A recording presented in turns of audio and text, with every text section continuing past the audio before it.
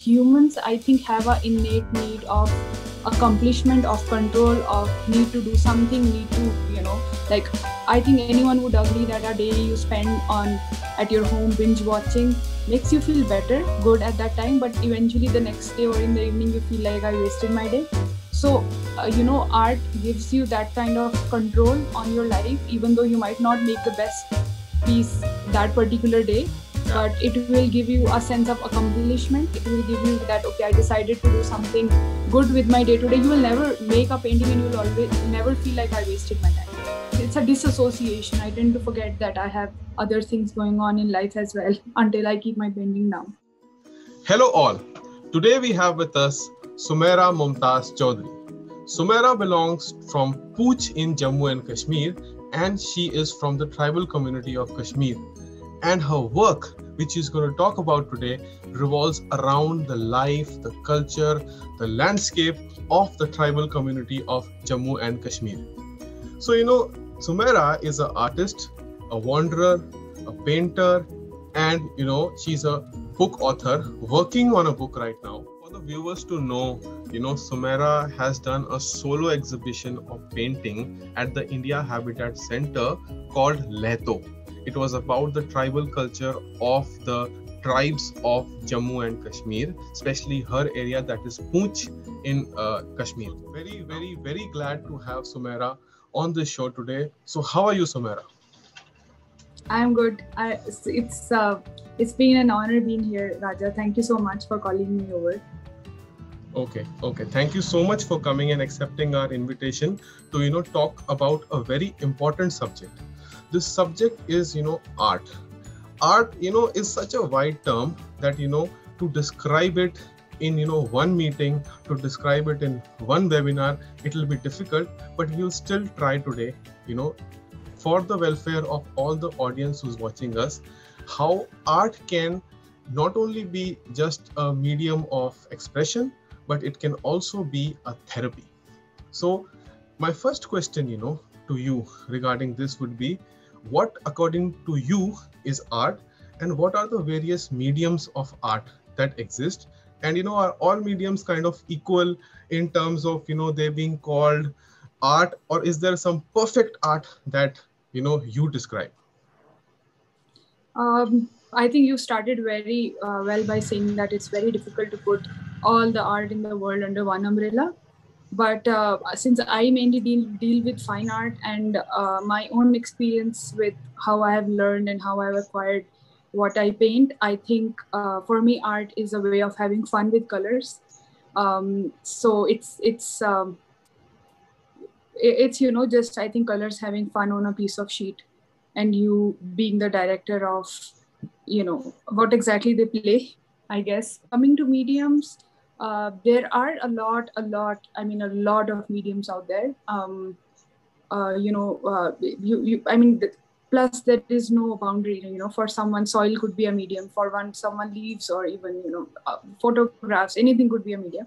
So it's very difficult to list out all the mediums, but broadly speaking, I can touch upon what are the popular medias right now. Broadly categorize them into two broad categories. One are those which do not need water, oil, or anything to mix them. You can just carry them, and paint them. They include charcoals, oil pastels, soft pastels, pen, paper, markers, and even digital medias. And the other is acrylic, gouache, watercolors, and oil colors. These medias need you to carry a water or brush and things.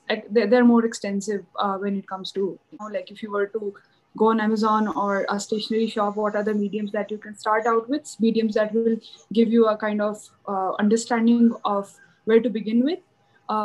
Because I believe when you start out, the less variables you have while painting, the easier it is for you to develop your work. When you want to paint, you have to be whenever I do gouache or watercolors, I normally have a big backpack with, my palettes and my colors and my brushes, tissue paper, so on and so forth. There's a lot of material that goes behind these medias. So, you described about the media, you described about why painting is such, a popular and such an easy choice for people who want to start with art. Whenever we think about art, the picture that comes into your head is a person with a slant cap and with a brush in his hand and working on painting. So why is it that art is so synonymous with painting? What is it about painting that makes it so so relatable and so familiar with when we think about art?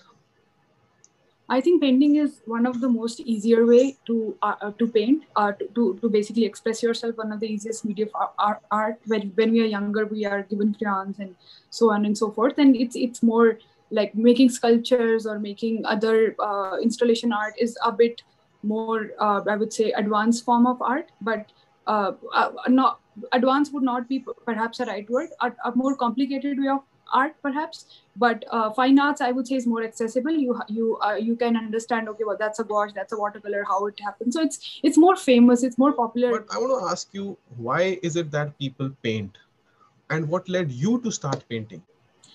I think people paint for all sort of reasons. They paint for, even starting with validation. That's where I think when I was a kid I started out, because I was not particularly very good in studies compared to my siblings, and that was I started painting when I was about 3. Even before I started speaking, and when I made something and my parents were for the I held on to it because that was one thing that sort of set me apart when I was a kid. I was, my all of my siblings and everyone was very relatively good in studies, all 95% plus, and I was like, this is something that I'm good at, this is my thing. But then eventually it morphed into something more than that. And I think for people there are all kind of reasons. Sometimes people want to see themselves an artist. People who are struggling to put out certain thing in the society, they find ways to do it, and sometimes it just happens. You don't think about it, it's just a very natural thing. Like, I think that after a point we disassociate ourselves from art, and that's where we stop painting. It's a very natural thing, I believe, for humans to paint.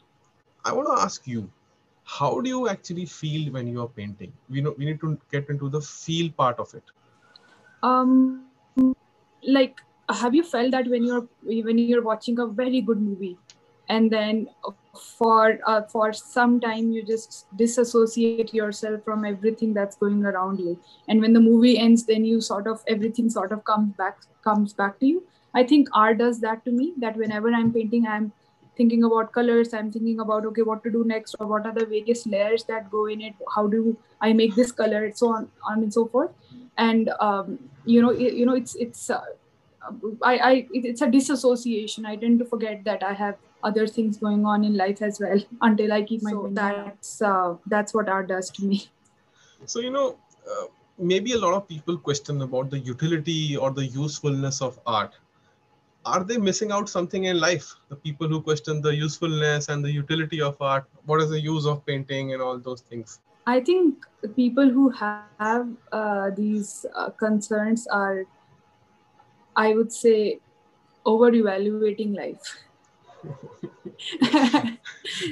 Like, I believe they are the serious kinds. And I mean, of course, like, it's not a research that, okay, I'm 10% happier today after painting. No one can, like, I don't believe science is so advanced yet that we can exactly put it in percentages. But I definitely believe that people who paint and are able to put themselves out there feel more satisfied with their lives. Okay, okay, okay. And I've heard a lot of people taking anti-depression treatment. I've spoken to a lot of people taking therapy, and they kind of, all the therapists kind of tell people to do art. So can you believe that art is therapy? Do you believe that art is one source of people getting rid of their internal state and taking it as therapy? So whereas I am not a professional in the field, I can share my personal experience and people around me who are going through similar situation. And what I observe out of their behavior is that humans, I think, have an innate need of accomplishment, of control, of need to do something, need to, like, I think anyone would agree that a day you spend on at your home binge watching makes you feel better, good at that time, but eventually the next day or in the evening you feel like I wasted my day. So art gives you that kind of control on your life, even though you might not make the best piece that particular day. Yeah. But it will give you a sense of accomplishment. It will give you that, okay, I decided to do something good with my day to day. You will never make a painting and you'll always never feel like I wasted my time. So I think that especially during lockdown, when like things were haywire, we are finding it difficult to adjust to this new lifestyle and being on screen all the time, not being able to go out. Normally we have things to do, like before COVID, like go buy groceries or meet someone, or we have certain tasks for the day. I think finishing all these tasks gives us a sense of control of our life. But we tend to lose this control when we are in this very fluidy state of life mind right now. And deciding, when I get up in the morning and I feel like, okay, I want to paint today, or I paint every day, in fact. But at the end of the day, I feel like I have done something important and good with my life, and I think that helps me keep my sanity. So, with your permission, we are going to show in this video some of your paintings as a slideshow. And I want to, Sure. and whenever I look at the paintings that you make, there is so much of, a repetition, or so much of an inspiration from flowers, from trees, from nature.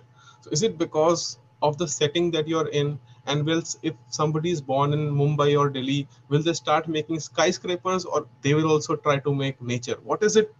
Why is it that nature and inspiration go together? So I will go back to a discussion we were having in spring in Delhi this year, when we were talking about all these flowers which had come up, gulmohar, or Sylviax bombia, and other flowers, bougainvillea. So I think, by the way, it's Amaltas right now. By the way, it's Amaltas right now, yeah, all I'm seeing over. picture and I'm so jealous. I'm so jealous. That is the only thing I'm jealous about right now in Delhi. I'm seeing these yellow rickshaws and yellow multas. So I think what I normally feel whenever I go, I see these things, is this restlessness to want to do something about it. I feel so overwhelmed uh, by the scenic beauty in situations that I feel like I cannot just see it right now and go away. Like, I have to do something about it. I need to do something about it. So that's where the need to paint come. And I don't feel so strongly about people who put, like, throughout the years, these flowers and vegetation which exists throughout the year, but these seasonal ephemeral sites that exist, like, okay, this is 2 weeks where you just have amaltas in Delhi, and I feel like, okay, this is not going to stay after 2 weeks. I need to put it down. I need to put it down. Yesterday I went to a field where there were so many irises. Like, it was so beautiful, and I did not have my art material with me right then, and I'm still so helpless about it. I'm pretty sure I'll go there. Yeah, I can imagine. I can imagine. So this whole idea about capturing what is going on around you, and capturing it as if you're treasuring it, as if it is Exactly. some kind of a treasure that you just want to just make use of at that Yeah, moment. yeah. And then I also want to add on to something that it does to you. I think people can say that, okay, I'm there are amaltas, and you can photograph them. I photograph them as well. But like now, like I paint at the place a lot. Like I go, I bring out my equipments, I like to see things and paint them. So now I look back to, let's say, my 3 years ago, my trip to Ladakh, or when I was interning in Sikkim and I had made all these paintings. Because it takes time to absorb what you are seeing, and you're around in a context, you're sitting there for 1 hour, your whole state of mind sort of gets stamped on that paper. Whenever I look back to this painting, I go back to thinking, okay, we went there, that person was saying this, we were, that's what I saw, there was someone crossing there were these flowers. I can remember the exact small details about that event, and it captures the experience more holistically than what I would say photography or other source of, for me. I mean, I believe it's more holistic in nature.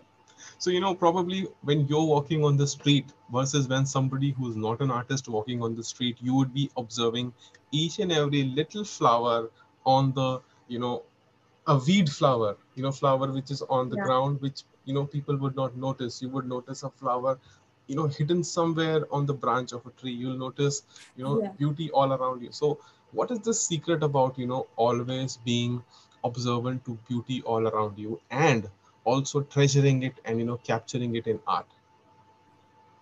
I think it's not I go for looking these things, but sometimes, let's say if you are fond of cars and you come across this car and you feel like so happy. So I'm fond of certain things in life, and whenever I see them, I get very happy, and then I want to do something about it. Sometimes I make a quick sketch, sometimes I photograph it, and I have a gallery. I would not show my gallery to anyone, because whenever I'm in Delhi, there would be an auntie wearing a very pretty sari, and the way she's sitting and eating ice cream like that, I would just like sneakily take a picture. I don't think it's a good habit, but I don't know what to do. It's fine. It's a Or harmless. It's harmless. like that, or a guy sitting like that smoking a BD or something which is like interesting. I just like take out my camera. So on the more practical side of it, Mhm. how is it for somebody who wants to begin in art? What Yeah. should they do? Yeah. So I would put two broad categories of people. People who are not, people who do not consume art, are not associated with art, are not artists or architects or designer of any sort, and people who are in those categories. For people who, particularly are just like art, they don't have like this French favorite artist or a Italian favorite painting, things like that. For them, I would say that you have to like, even for both of them, you have to just paint. Like, you have to, it's not like you will find this perfect picture reference or you will find this perfect opportunity. You just sit, okay, there's a lamp next to me, there's a water bottle, there are some flowers, there's my clip. Like, there are these artists I see who are making the most beautiful paintings of the most niche and, like, daily life things, like tissue paper, plastic bag, light. Like, you don't have to, like, you have to start. You just have to start. And for people who are associated with art, have a taste in art, I would say you also have to paint a lot. But more than anything, you have to be, you don't have to be cruel to yourself. You have to be very polite with yourself, because people who already have a taste in art, normally whenever they paint, they want to think that, okay, this is going to be my Mona Lisa, or this is going to be my Starry Nights. you know uh, being kind to yourself is very important, because you already are, like, you're looking at artists who are here, and your skills and techniques right now are here. And then, it will take you some time to go here, and then uh, forgiving yourself, painting indiscriminately, like, just making like 3-4 paintings a day and continuing that habit, like forcing yourself every day to paint. That's, after some time, you'll reach a point where you think about certain colors, certain composition, certain subjects, and you will be able to put it in your sheet the way you thought it is. That will come after a lot of understanding of colors, of composition, of textures, and so many things. But all those understanding comes when you paint. Absolutely. So there is no learning curve in it. It is, as you're going on with it, you're going to learn with every step. It's not that first you learn and then you start. It's about, as you start, you'll keep on learning. Is that right? So I'm not a very big fan of, institutionalized art. Like, when I was deciding what to do, I never, like, I loved art, but I never thought that I would learn art in a school. So uh, my experience and my learning has been reduce the number of variables. What I mean by that is, start simple, start with pen, start with pencil, and once you think that you are able to sketch the way you want to, you have a control over your subjects, you have a control over composition, you can understand how a particular scene works. Then you go to shading.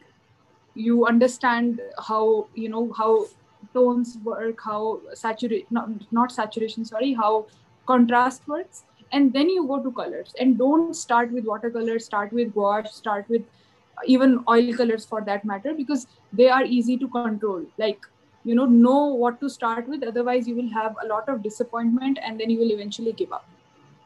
Okay, okay, absolutely. So, you shared a lot about your personal experience, how you captured the beauty around you, how art can be done, and how somebody can start with the art, with art. So, my question for you right now is, if there is a message that you want to give to the viewers, if there is some way you can inspire them, if there's some way you can tell them how they could, fulfill their lives by art, this is the moment. Please talk to your viewers. Thank you for this opportunity. To all the people who are wanting to paint and who don't know what to do, just pull out those colors you have bought long back ago or order them from Amazon. You can text me, you can find me on Instagram. If you can link my Instagram account, I will guide you regarding what medias to go for, what not. But just start. That is the first thing. You don't have to wait for that inspiration. You don't have to wait for something to, not all your paintings are going to be paintings that you're proud of. For every artist, I would say, for every artist, those pretty 10 paintings that you see on their Instagram or Behance, there are 200 paintings they did, and they're not putting it out there because that's a process. And you will also go through the same process, but let me tell you that one painting that you will make will be so much worth all that frustration and all those disappointments. um, and uh, uh, and also people say that, there is this whole feeling of expressing yourself through art. I don't think that it's a very active thing. It happens very passively. Like sometimes you're happy and you want to use all yellows, sometimes you are like a little low. It just happens very naturally. So you will see that happening to you. But I would say there's only one thing to being an artist, that is paint. There's nothing else. Absolutely, absolutely, absolutely. That was very good amount of personalized, insightful sharing with respect to art that you have done with the viewers today.